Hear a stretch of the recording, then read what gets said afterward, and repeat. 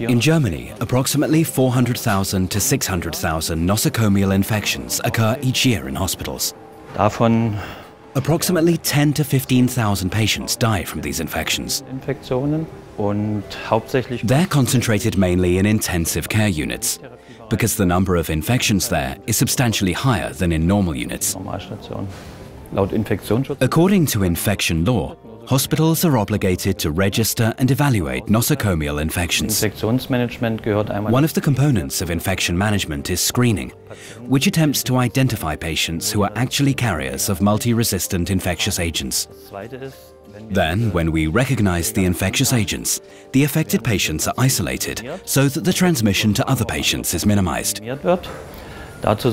In addition, certain preventive measures are necessary, like single rooms, covering workers with protective gowns, hoods and masks.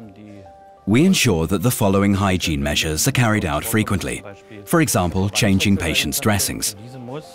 The dressings must be changed in accordance with non-touch technology standards, which means the dressings must be changed with sterile single-use materials, and the hands should not touch the wound. In addition to this, there are all the aspects of the therapy, including monitoring, and another important aspect, which is called disease surveillance. This surveillance includes the registration of infections in the unit in which they occur, registration of multi-resistant infectious agents, and control of antibiotic therapy. Everything is related, and it therefore becomes a total package.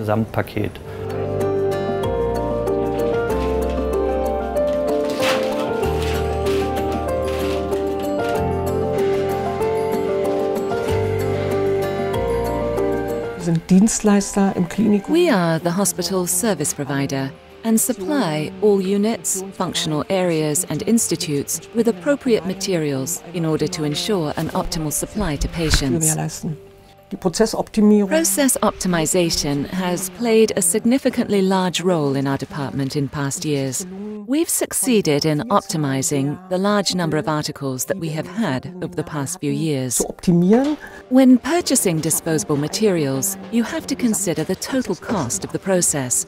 For example, treatment costs and logistics costs, as well as personnel expenditures. The Magdeburg Clinic works with numerous disposable products from Draeger, such as sensors, bacteria filters, tubing sets, and blood pressure cuffs.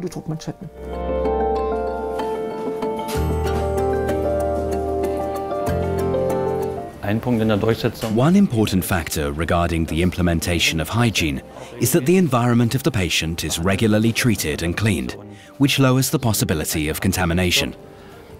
In addition, all surfaces, bedside devices and monitors are disinfected in order to minimize the amount of possible infectious agents in the patient area and environment, thereby minimizing the infection risk. Investigations have revealed that it's not possible to disinfect reusable materials, cables, devices, technology and tubing in such a way as to ensure a lower enough rate of infections or transmissions. This is why we've changed over to the medically more favorable single-use items. Nosocomial infections have a negative impact for the hospital as well as for patients. It means, for example, that you must operate at higher personnel expenditure, thus higher costs. We have higher material employment. We have more illnesses, which creates certain complications, which can lead to an increased number of deaths as well as serious complications. The